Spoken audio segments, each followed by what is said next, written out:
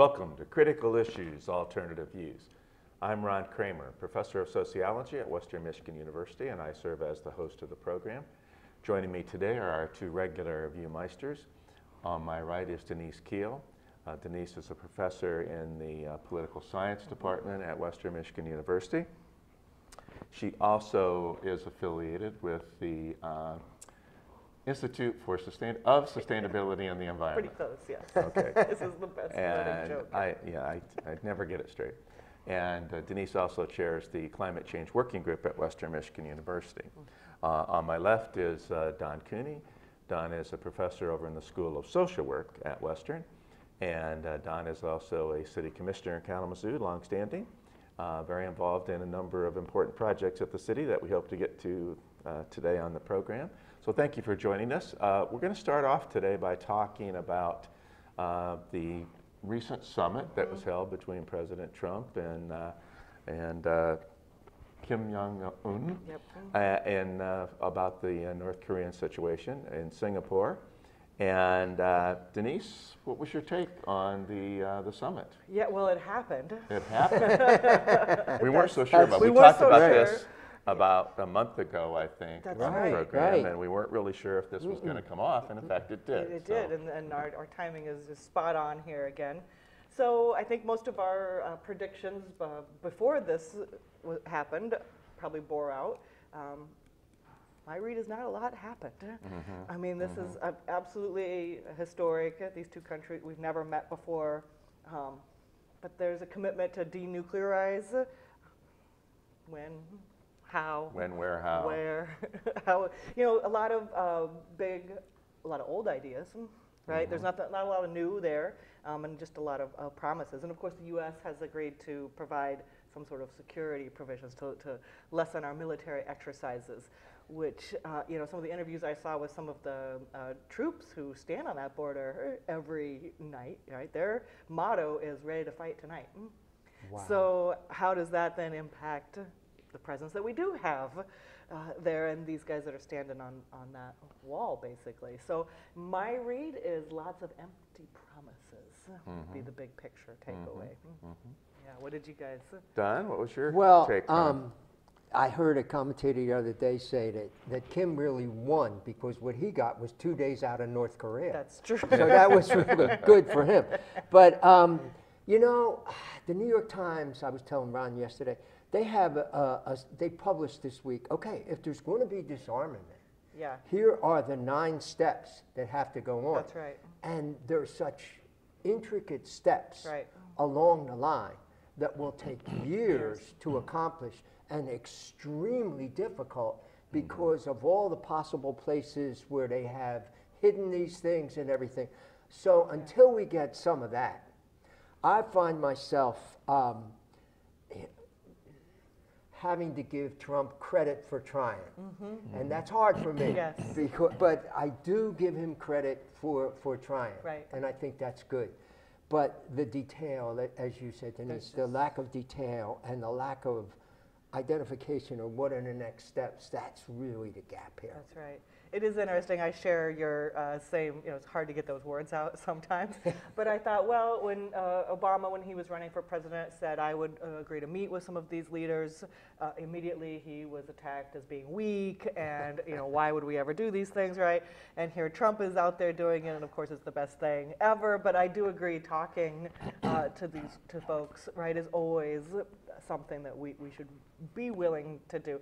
Now, again, right, the flip side of that is this is one of the worst human rights violators, dictators, terrible regimes in the whole world. Why even give them the time of day? Which that was the argument that we've now given credibility to a regime, and probably Kim has one because he can go back and say, look, I'm now acknowledged. I'm working to normalize our relations in the world, and see, they all think I'm a great guy now, and that, I think, is a winning strategy for him staying in control of a regime that we know is harmful to its people. Terrible. Terrible. Yeah. Sort of a Nixon goes to China movement. Yeah. I mean, no Democratic president could have done what Nixon did probably at that time, I don't think opening up diplomatic channels with China.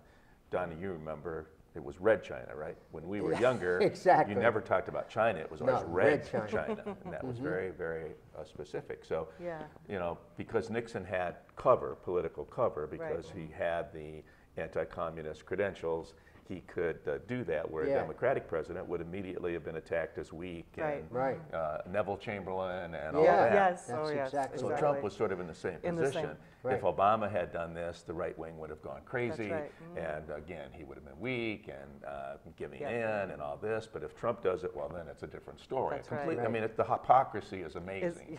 The hypocrisy of the right wing and the Republican Party is just amazing on this issue. If Obama did it, it would be terrible. Trump does it, it's great. That's right. I agree. It's better to talk than not to talk, right? We've long been urging and encouraging that the trouble spots of the world need diplomacy. We need to, if we're going to advance peace, it has to come through diplomacy. It has to come, but diplomacy requires preparation and knowledge, and that's sorely lacking here. I mean, Donald Trump doesn't know anything. He's a very ignorant man, and so what this ended up being was the Donald Trump TV show, right? This was Donald Trump going to North Korea and appearing on television, and so it was a spectacle. It was a media spectacle, but there was absolutely no substance there because Donald Trump did absolutely no preparation himself. He has nothing at the State Department because the State Department has been shredded. So there's nobody at the State Department that could prepare for this summit, which requires all those things that the New York Times was talking about. So there's no expertise there.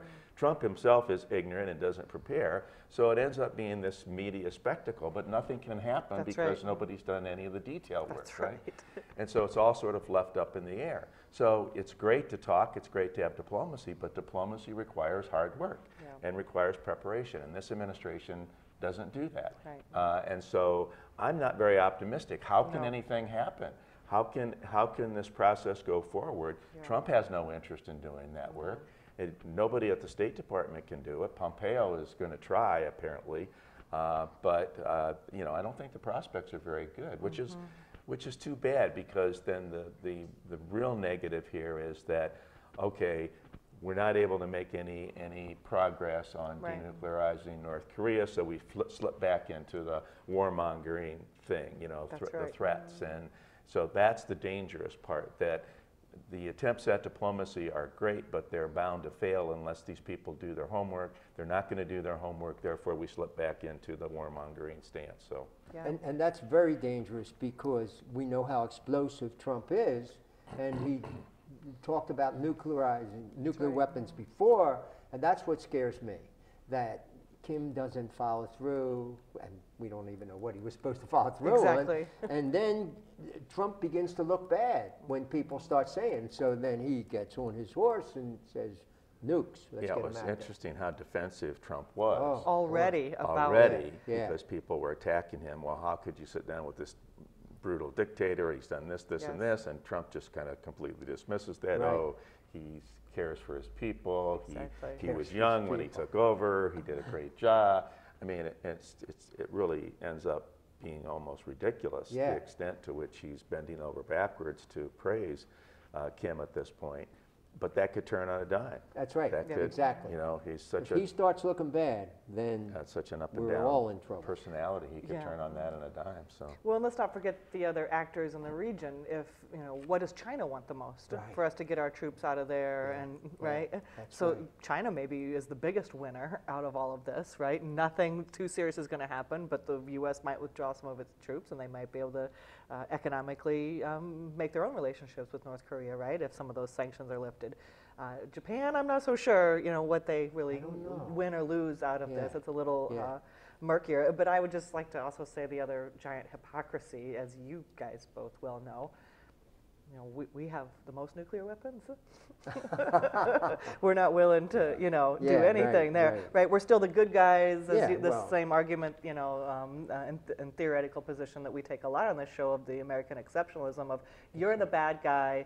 And in this case, it's interesting because Trump isn't even calling him the bad guy, right? Right. You're also sort of a good guy, but you can't have nukes. Only we can have nukes because we're the only really ones who can do this. But that, you know, the rest of the world is not going to play along with that, I think, much longer. For me, the big contrast over the last couple weeks has been the North Korea summit and Trump's behavior versus the G7 and the trade tariffs on our allies. And that breakdown of relationships at the same time you're talking to a dictator, but you want to play still the leader of the world, the person who can make anything happen, right? And whatever we do, we can leverage that. That's a scarier world as well, or it's a world where America is totally isolated. Right. Yeah, that notion, I'm going to throw out a big word here, hegemony. Yeah. The hegemonic framing Right. Of the issue.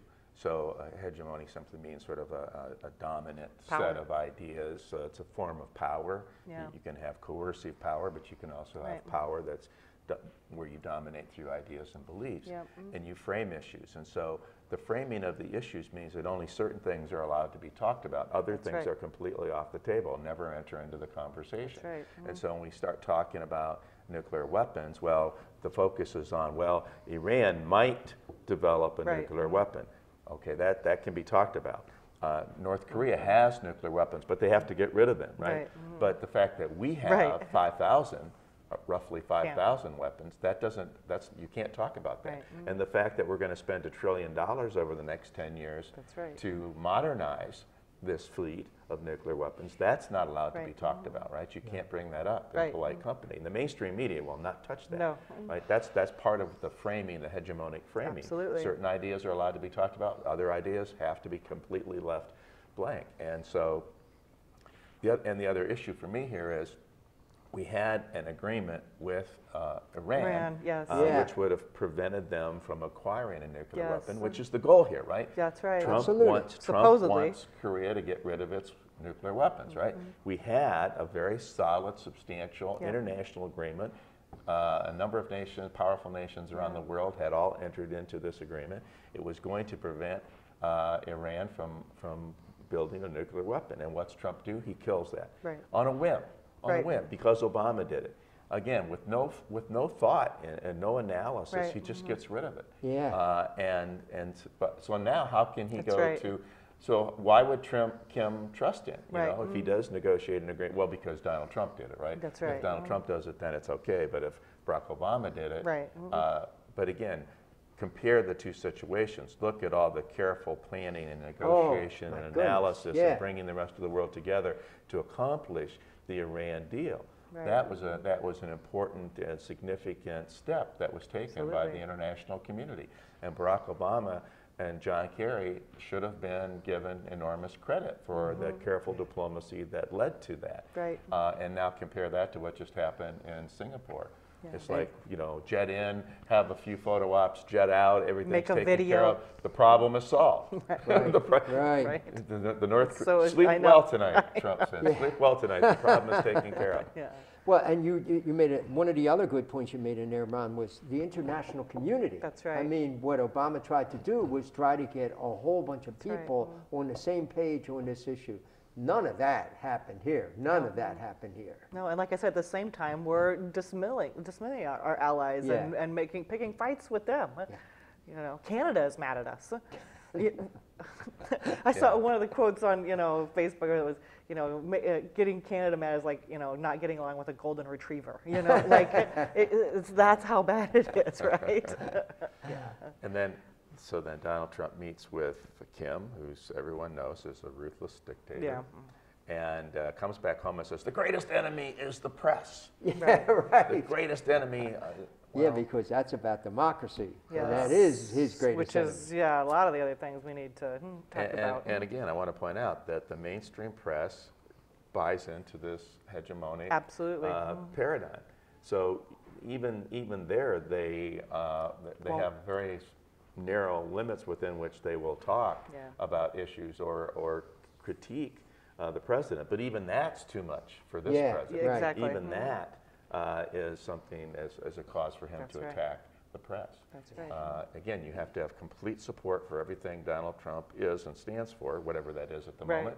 And if you don't, then you're an enemy. Exactly. And that includes right-wing Republican congressmen. If you make one, you know, Mark Sanford found out, if you make one comment about Donald Trump that he doesn't like, he'll go after you and oppose you in your primary and defeat you, even though 9 times out of 10 you're voting on his side. Right. It's a crazy world, especially for Republicans, I think, right now. I think so. Well, what's scary is that his popularity among Republicans. Yes. It's so high. They said that the only one who's been higher in recent history was George W. Bush after 9/11. Right. That's how high he is. So we're the Republican Party. What? Unbelievable. Well, Bob Corker, Republican senator from Tennessee, said it well. It's become cult-like. That's right. It's become a cult of personality. And if you dare speak out against the dear leader, you get attacked, even within the Republican Party. So it would seem to me that this is a very difficult time for Republicans. And just to go back to something we've said before in this program, the only thing I think that's going to bring about any significant change in our political situation is if the Republican Party comes to its senses, in a sense. If the Republican members of Congress begin to stand up to Donald Trump, begin to rebel against this cult, and insist upon what used to be some very traditional Republican values that they want to still support.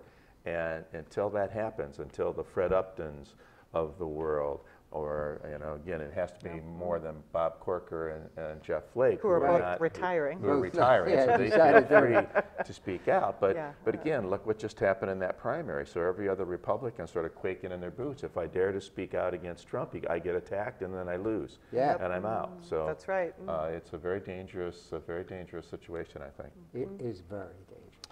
All right, speaking of dangerous situations, let's talk about the Supreme Court. So, yes. So we had a couple of important rulings that came down from the court, Denise. We you did. Take us through what the court just did? Sure. So I think, Don, your segue of, it's about our democracy. That's what these things are really about. And Ron, that's your point as well.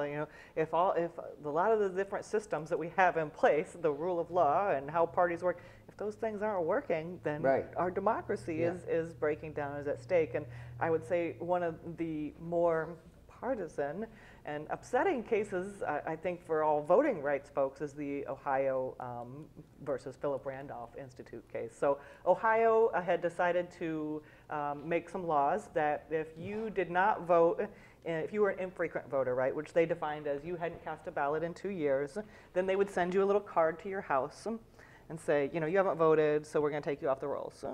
And then 2 more years go by, you are purged. So what happened, and talk about having a great plaintiff, in the legal world. A Navy vet, this guy named Harmon, comes back after 2 tours, hasn't voted. The card got sent to his house, but he's not there. They're not forwarding that mail to Afghanistan, apparently, right? And he shows up to vote. He's been purged from the rolls, and he cannot vote that day. So he decides to challenge this, and he gets some other activists and voting rights groups on his behalf. This just went through, the decision just came out of the Supreme Court, and of course a 5-4 opinion that upheld this Ohio voting purge law on the basis, essentially, that the 1993 Voting Rights Act, you guys know the 1961, right? There's a 1993 one as well. Motor voter, a lot of things got updated in that 1993 Act. And it does, say that states have the right to clean up their rolls, the voting rolls, they can do some different things. So a very narrow opinion that stuck to this very vague statutory language said it's okay for Ohio to do this with a couple caveats. It's more of a compromise decision. The court recommended that you have to send a return card. So it's not just enough to send you, hey, Don, we noticed you didn't vote for a couple of years. We'll be taking off the rolls in 2 more years. It has to have a return card on it for you to mail back and say, no, I still live here. I'm registered, right? Because Ohio's assumption is that if you're not voting, you've moved. Right. Which is what the other side has said, that's a really terrible assumption. How many people vote in this country? We know very few, right? Does that mean that 60% of the population moved? In 2018, 2016, no, right? A very small percentage of America actually moved, something like 2 or 3%. Right. So I would say there's two big takeaways. This is the Trump administration. You know, when this case was going through the Court of Appeals and the lower courts, our Department of Justice was very much on the side of the plaintiffs and against the Ohio law for, you know, this would be voter suppression. This is taking it a little too far, guys. Like, we understand you want to keep your record straight, but this is removing people without enough opportunity to redress. And let's be clear, there was a very specific political motive. Very specific. They didn't do this out of any concern for democracy or concern for cleaning. They did this specifically to suppress black voters in Ohio. That's right. And young voters in Ohio. That was the very specific intent of the Republican Party in Ohio. Right. Yep. We don't want black people to vote. We don't want young people to vote because they vote Democratic. So can we come up with a strategy to purge them off? And here it is. This is the strategy they came up with. If you will, I cannot wait for classes to start so that I can read Sotomayor's dissent. This is exactly that. Right? And this is a 5-4 opinion, so I would also have to go back to the idea this is Alito, Roberts, Kennedy, Thomas, and Gorsuch. Yes. So, you know, sorry I have to bring it up, but, you know, here's our stolen Supreme Court seat at work as well. So you've got two things at work here, a stolen Supreme Court seat that now gives you a 5-4 opinion like this, and the Trump administration also coming in. You know, there's a lot of research. The Solicitor General, the government's opinion on these things is taken very, very heavily by the courts, right? So when the Trump administration reverses that opinion and sends in their amicus brief by our Solicitor General that says, no, this looks like it's legal according to the 1993 statute, that weighs very, very heavily on the court, and that is signaling to them what to do to be a good Republican, right? But Sotomayor's dissent is fantastic. I encourage you all to go read it because it says exactly these points. And it really says, you know, our government is basically ignoring the whole history of voter suppression. This is, you know, she likens it to Jim Crow laws, because who is this going to affect, right? So I wanted to, you gave such a good analysis of this whole thing, but how out of step we are with the rest of the world. I just looked at some statistics this morning, and it said 70% of voting age citizens in the United States were registered in 2016, compared with 91% in Canada. Right.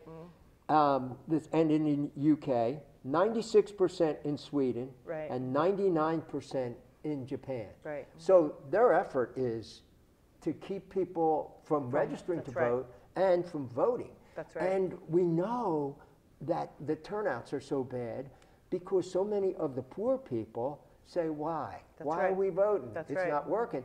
So if I can keep people poor, then that's going to help me because those people are going to vote for me. And so what you said, it's in the interest of this party, the Republican Party, to keep these people from voting whatever way they can. I think the research is also, the academic research is very clear there's a true minority and socioeconomic effect from laws like this. I mean, it is stopping them. So, you know, then we have to think, well, what's the impact of this, right? So there are 6 other states that have laws like Ohio, and this will only embolden, right, other states or parties who wish to maintain that sort of discrimination in voting. I mean, this is an attack on civil rights, as far as I'm concerned, to go further. But even in the United States, there are 15 states that we could follow. Michigan is not one of them, that have voting day registration. Yes. Right? And guess what? The research shows those states a 10% higher turnout on election day. Because I know I'm not going to get hassled. It's not this big, I'm not going to get turned away. I can show up and here's my license or here's my utility bill in some states, right? Like, think about what it takes to get proof of a residency for all sorts of other things in your life, right? And go ahead and vote. We'll check that out and we'll add that to the rolls later, right? This then kicked out over 9,000 votes in Ohio in the last election because of this.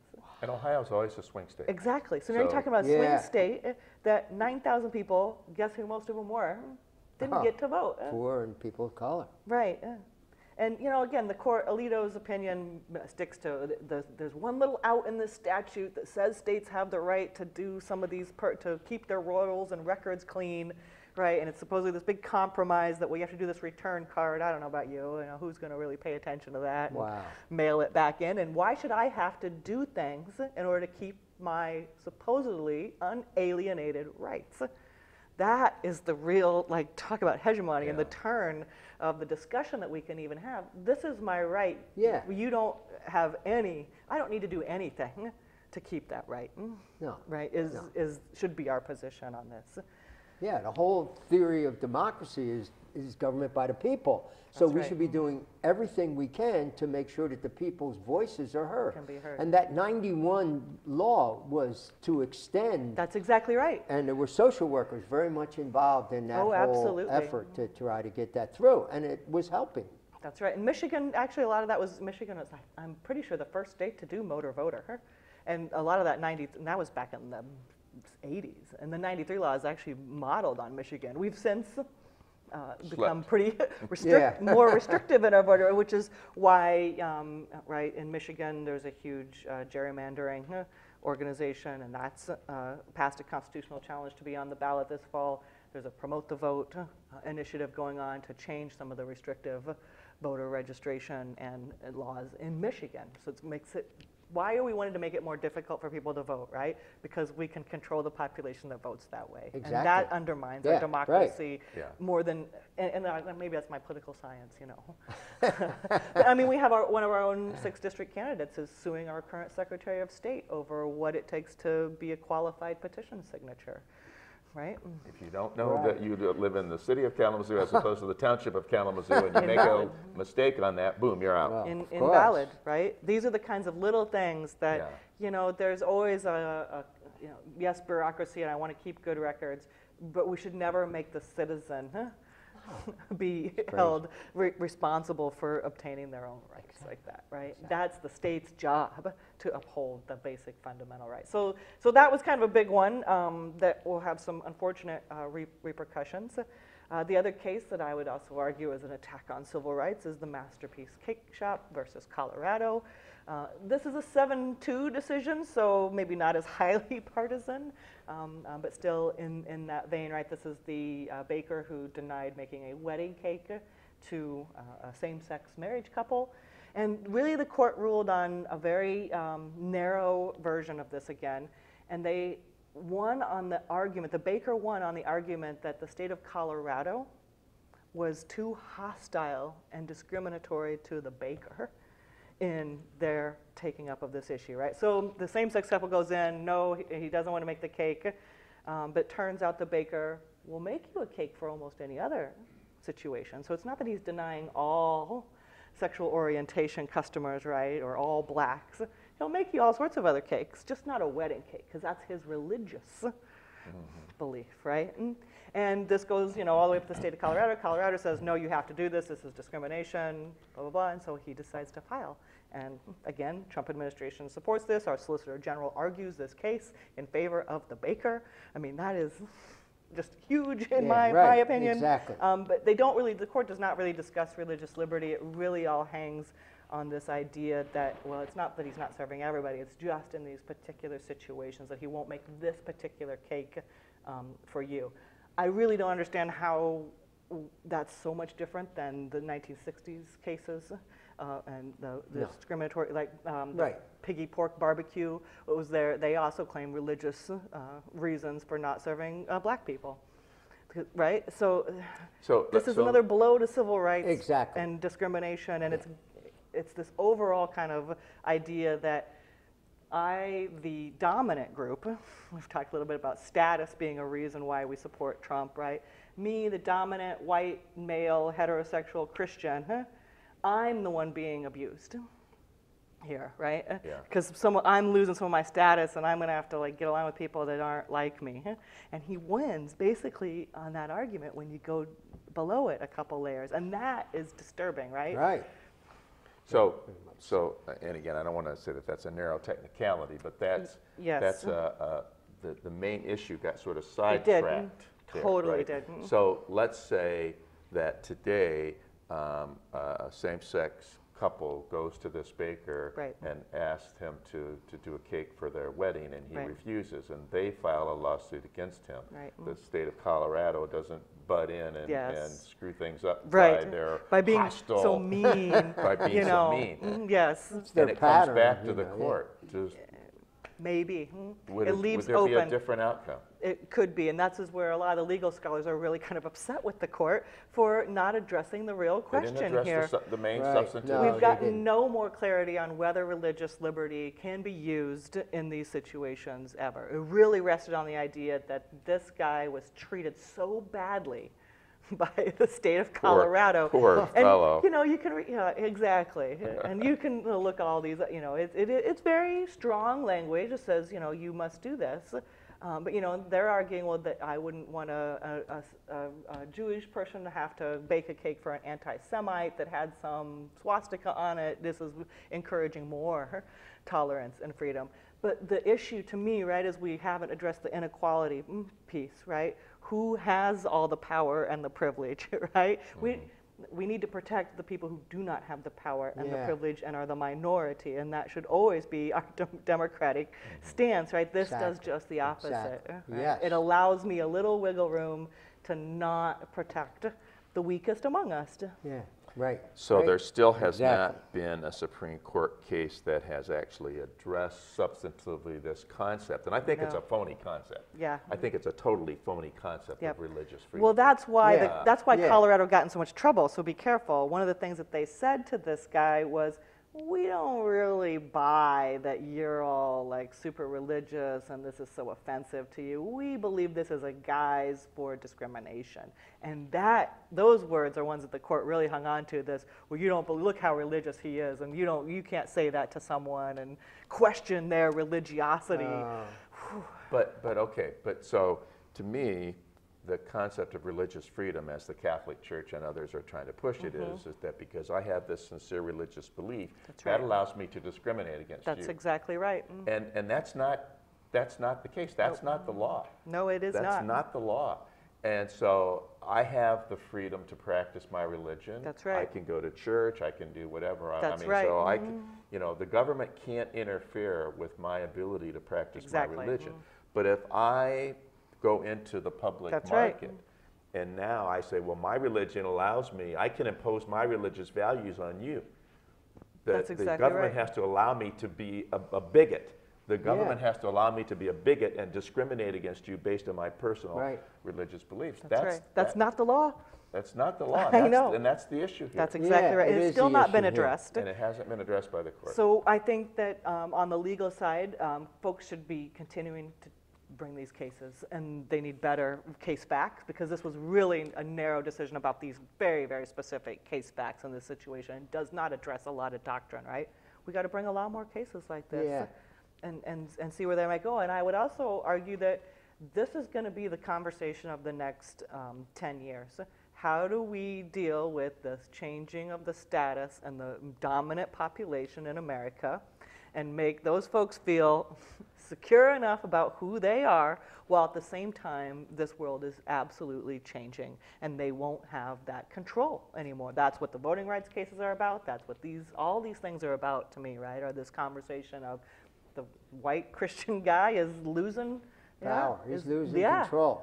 So what are we going to do? How are we going to have that conversation that you're still going to be able to be a good Christian, right? And these other things are going to exist, and you're going to live with them. And I think, again, in terms of the political framing of the issues, to frame it as an issue of religious freedom, as if somehow the government is now forcing you or inhibiting the practice of your religion. That's not the case here. I know. So that's a misdirected framing of the issue. Because your sincere religious beliefs do not allow you to be a bigot. That's right. Do not allow you to discriminate against other people. And so if you're a baker and you don't want to bake a cake for a gay couple, then you just don't be a baker. That's right. Because if you become a baker, you're now entering into the public market, and now you can't discriminate against That's people. right. No matter what your religious beliefs are, Yeah. you're not allowed to discriminate against people. So if you don't want to do that, then don't be a baker. Go find another line of work where you can be a religious Violent. bigot to your heart's Only, delight, right? only work for your nonprofit private church. So again, right? to I cast mean- this as an issue of religious freedom, because the government is not interfering with the Your right to ability practice. for people to practice That's their right. religion in certain ways. But again, That's right. it becomes totally different when you enter into the public market. That's right. And there are laws Oh, yeah. that govern practices, and so Right. I hope the court comes back. I to hope this. we I get hope some we better another- cases and we bring them, because again, this But again, argument with- that me, with all of my privilege, that I'm the one being abused in this situation is just is a ridiculous thing to support, right? Right. Mm. All right. Yeah, I know. Well, we're focusing a lot on civil rights issues. By the way, did you want to talk, go back to the WMU We Vote? So I just, Yeah. if I think there'll be a much better orchestrated campus, Western Michigan University effort to register, educate, and turn out students this year. And we are really focusing on some of our local elections and issues that will be on our ballot, like the gerrymandering that is going on, voters, not politicians. This is all tied into that same idea of the fabric of democracy, and along with some of the promote the vote and some of the hurdles to student voters. For example, Michigan has laws, you have to register in person the first time, right? So the first time voter, if they are first time college student as well, and you just actually turned 18, right, where you have to register in person, you have to vote in person that first time. That makes it even more challenging for our young folks to get out, right, and to understand what's happening. So we're really hoping to hold a lot of forums this fall and have some guests on this show that can talk about those rights and some of the challenges and strategies and some of the things we might think about wanting to change here in Michigan, right? Our own Representative Hoadley has introduced legislation around gerrymandering. I think there's a lot of work to be done in our own state on our own voting rights and civil liberties. All right, we will definitely. So we'll get back to that one. We'll definitely come back Thank to the gerrymandering issue. Looks like it's going to be on the ballot unless the Michigan They passed the Supreme Court constitutional challenge. steps in. I think now the Supreme Court could step in. The legislature option, I think, is out. They passed a budget, Yeah, and so- they're home for the summer, right? So Yeah. I don't see them calling a special session Okay, just to so deal it with looks this. like it'll be on the ballot, Yeah. and of course the Wisconsin case is pending before the Supreme That's Court. So right. a lot of things happening on gerrymandering, so we will devote a specific show to Good. that. Yeah. Good. All right, Don, I want to bring you in because Okay. I Yeah. know that Talk the about city, talking about civil rights inequality. issues and inequality issues, I know the Yeah. city has been working very, very hard to try to address the issues of poverty and economic inequality in the city. What's happening?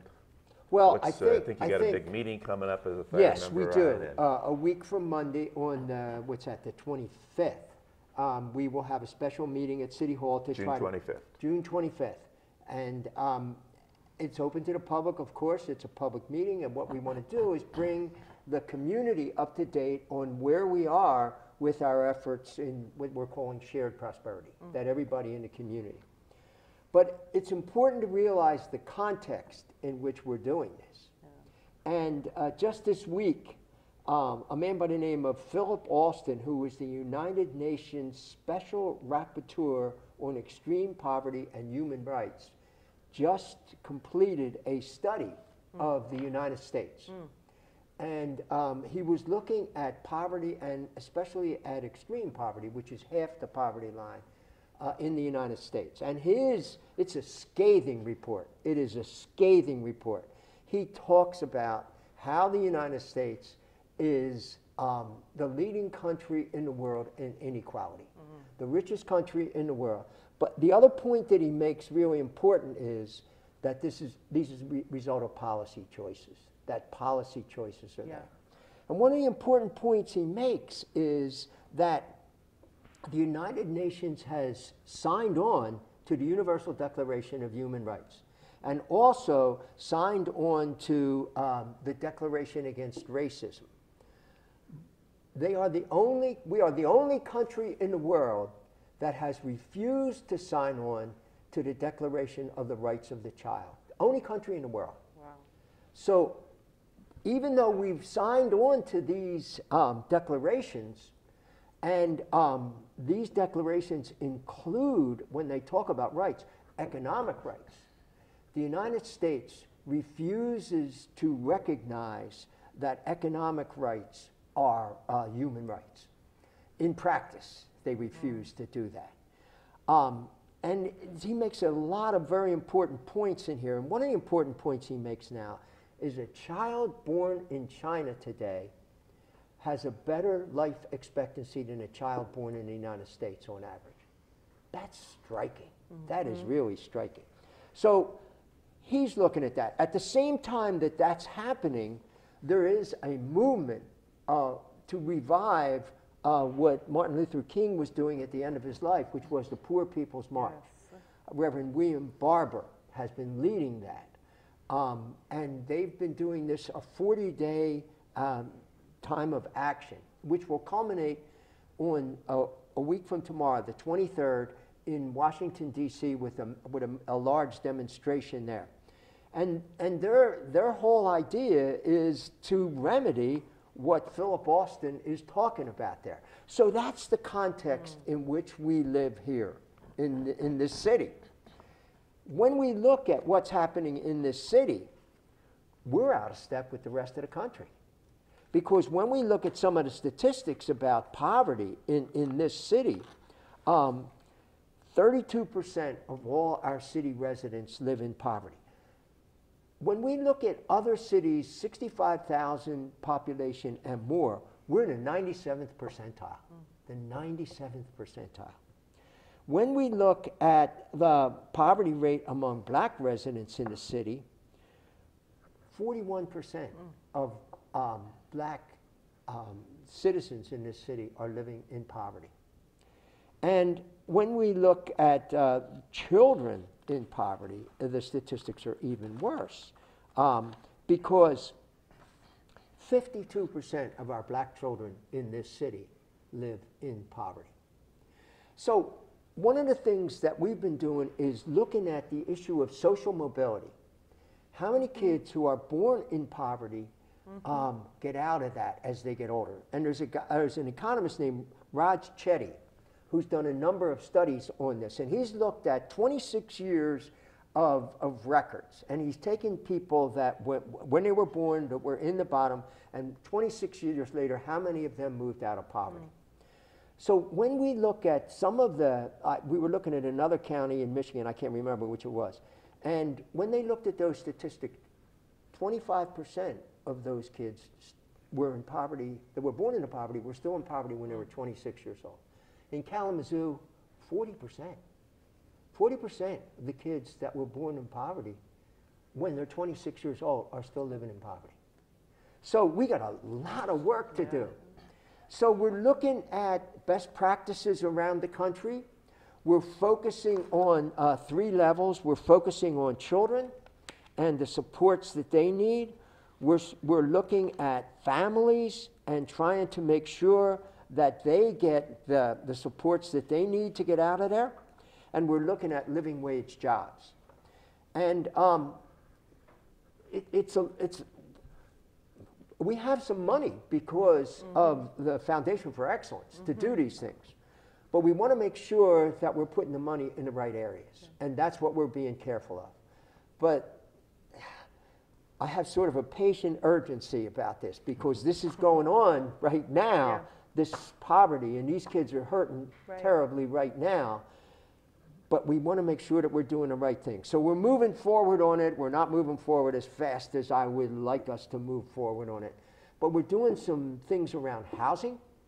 The Local Initiative Support Corporation, we're partnering with them because we know that almost 1,000 of our kids in the public schools are living homeless. So we're working on that. We have a very extensive summer program for young people.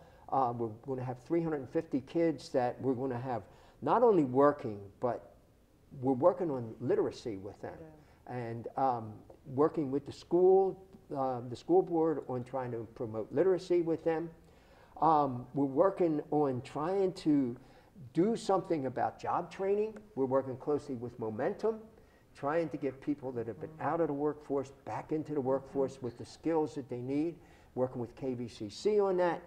But there's a lot of work to do, but it's such important work, and we're going to keep going on that. Yeah, I really, it's shocking, you know, and it's, there's a big report, you know, they always come out with the best and worst cities to live in, and maybe this is one way to get some other leverage and attention. Kalamazoo is on the list of some of the worst cities now. Who did that report? I would have to look back up. I heard it on the radio, Wall Street Journal, but they do these things, you know. Yeah. You know, out of the 50 worst cities to live, Kalamazoo is now at 37, and one of the big reasons, though, is the poverty rate. Poverty rate is terrible. It's not something that I really realized until I came, because it's a very segregated town in some ways, right? It can be very hidden. It's very hidden poverty to folks who don't understand that. So, you know, and the other indicator was environmental quality because of our air and the coal factories and where we get our power and things. So maybe getting that some sort of, unfortunately, negative attention, you know, we want people to come to Kalamazoo, right? I'm pretty sure Western Michigan University wants some students to come this fall, and when they hear stuff like this, and crime was the other thing, right? So these are all interrelated, as we know, issues, and the link to education is of course huge. Because I know you also probably do still serve on the board for communities and schools. I do. That's why I'm going this afternoon for a strategic planning session with them. Yeah. You know, some sort of organizations to bridge that gap. Because the other thing that I was reading is, of course, we have this huge percentage of homeless students and the pay for lunches, right? Because we have this huge poverty issue. And of course, those kids end up doing really, really poor in school, right? Or they have to miss a lot of days because they have no place to go do their homework at. Exactly. Yeah. Exactly. We really need to work on it. And one of the things you mentioned before, Denise, we know that one of the things that keeps people in poverty is the neighborhood that they live in. If they're living in a neighborhood that is has more than 30% poverty, and we have 3 neighborhoods that are certainly in that position, that extremely limits the possibility of those kids getting out of poverty. Right.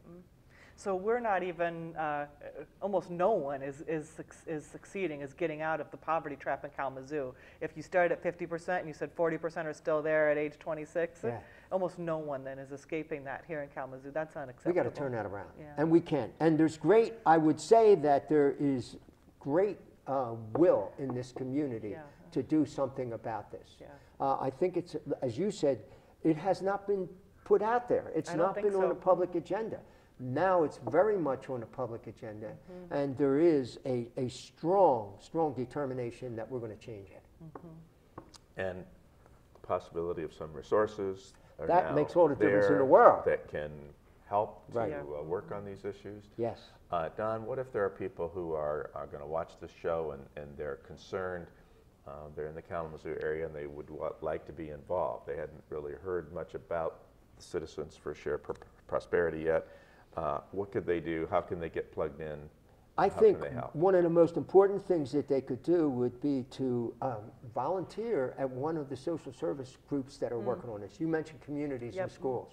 Communities and schools does a tremendous job, and they can use all the volunteers they can get to go into the school and just sit with a kid and read with the kid, or just be a friend to the kid.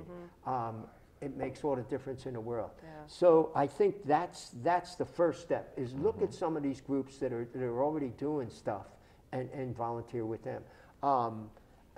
The Urban Alliance is looking for volunteers in the Edison neighborhood. The Douglas Community Center would thrive on them. The Mothers of Hope love to have people involved in, and people can give their talents. One of the things that Mothers of Hope is doing is they're trying to work with kids on music. And we were given a beautiful piano, and we're giving kids piano lessons. One of the things I didn't know was that if you want to be in the band at Kalamazoo Central or Norix, you have to be able to pay like $25 for insurance for the instrument. And that keeps a lot of kids out of it. Absolutely. So by just donating that little bit of money to those kids could make all the difference in the world. So there's plenty of room here for people to step in. Thank you for working on this. We got a lot of people working on it. And a shout out to Tim Reddy and the Lewis Walker Institute for study of race and ethnic relations at Western. This is Tim's report here. Yeah, this is Tim's report. So one of the things I should mention is that in the near future, we've been working with Bob Miller at Western, and in the near future, there's going to be a joint declaration between the mayor and Western that Western is all in with partnering in this whole shared prosperity effort. Excellent. Sounds good.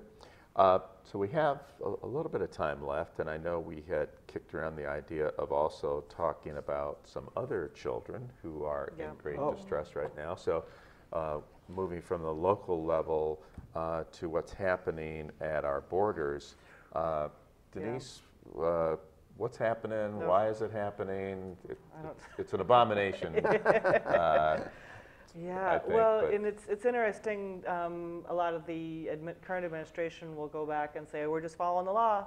This is the law allows us to do this. It's much like the court I just talked to you about." And the Bible also. And the Bible also, religious and. But it's these very narrow interpretations of law in the books, and it's like, well, yes, and other administrations, the previous administrations, chose not to do an immoral practice that, yes, might be legal, right? That's what we're really dealing with here, and it's the same fundamental question to me of status stuff, the other, and making this work as a power. I'm sorry, racist agenda, right? That's what's going on here. And it's a practice by separating children from these families. It's doing enormous psychological damage to these children.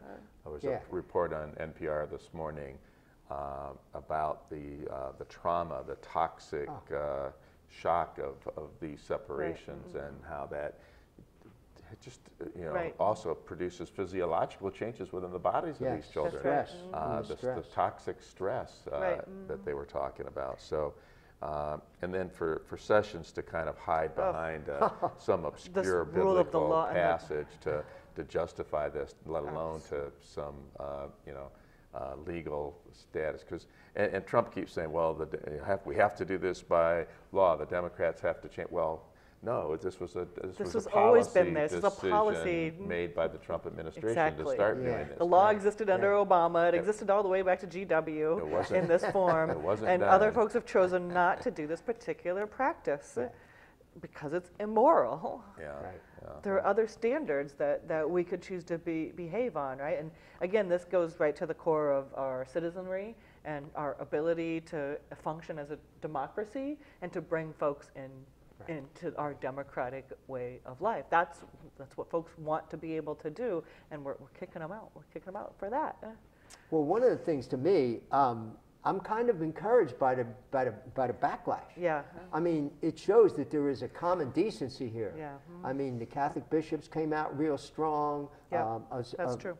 Protestant ministers are coming out real strong. Yeah. I mean, people know you don't take kids and rip them out of their parents' arms and take them away.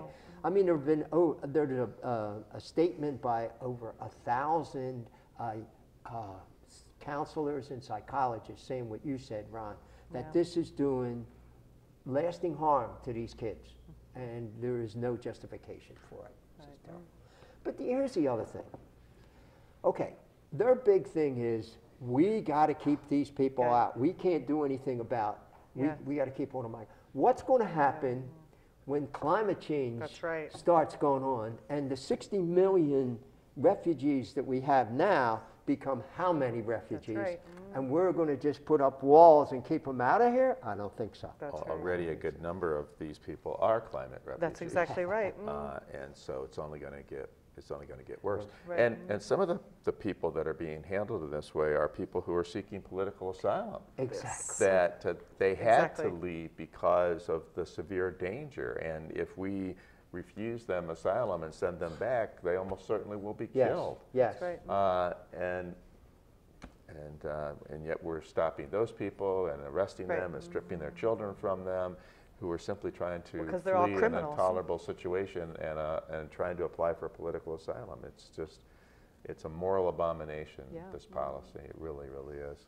And it's a refusal to look at the fundamental reasons. That's right. Why are these people leaving? That's right. And the only answer to deal with that is an international issue, Yeah. which is the exact opposite of America first. That's right. We have to solve these problems together, but it's the exact opposite of what this administration wants to do. Absolutely. All right, we just have a couple of minutes left. I also want to call to people's attention something else that's going on at the state level, and that is there's an effort by a group of right-wing politicians to change the social studies standards for Michigan K through 12. Oh, geez. And this to me is also an abomination because the changes that they're trying to make, I think in every case, are a distortion of history and a distortion of scientific evidence. Absolutely. And meets with some ideological and religious agenda that they want to impose upon our school children. Yep. And so, for example, they're reducing references to the KKK as a terrorist organization and stripping out the historic role of the NAACP. So this is overtly racist to do this. Yeah. They want to eliminate references to Roe v. Wade and eliminate references to gay rights. They're trying to strip out any reference to climate change in there. And even this one state senator even wants to strip out and has stripped out the statement that says core democratic values because he says that's partisan. Now, this is democratic with a small d, referring to democracy and democratic institutions and democratic values. But because it's democratic, it could be interpreted as supporting the democratic parties, but it has to be stripped out of there. I mean, that's the level of stupidity ignorance. and ignorance that's going on in this process. And so there's not much time left. By June 30th, the public comment time ends. And so people, if they want to comment about it, I think this is an abomination. Absolutely. No Democrats were allowed to participate in this process. No progressives were allowed. It was right-wing Republicans all the way who were trying to really dramatically change and alter the social studies standard to fit a narrow political and ideological agenda. And in doing so, they again, are distorting history and ignoring scientific evidence. And I think that's an abomination. If you want to comment on this, you can go to the website of the State Board of Education. There is a place for public comment. There will be some comments held around the state, none of them in the Kalamazoo area, unfortunately, but you can go to the State Board of Education website, Michigan State Board of Education, and you can make a public comment if you are offended by these radical ideological changes to the social studies standards in the state of Michigan. And as a sociologist, I can tell you that most of this is utter garbage. Exactly. We need you to write the new Howard Zinn real history book, Ron, so so that we can, all as professors can assign something else for everybody to read because they're not going to learn it now. All right. Well, we're at the end of our time for today. So on behalf of Don Cooney, Denise Keele, John Provancher, who's our floor manager, Daniel Smith, and Larry Mahannah back in the control room spinning the dials. Thanks, guys, for all the great work that you do behind the scenes. And again, we invite you to come back and see us again on Critical Issues, Alternative Views.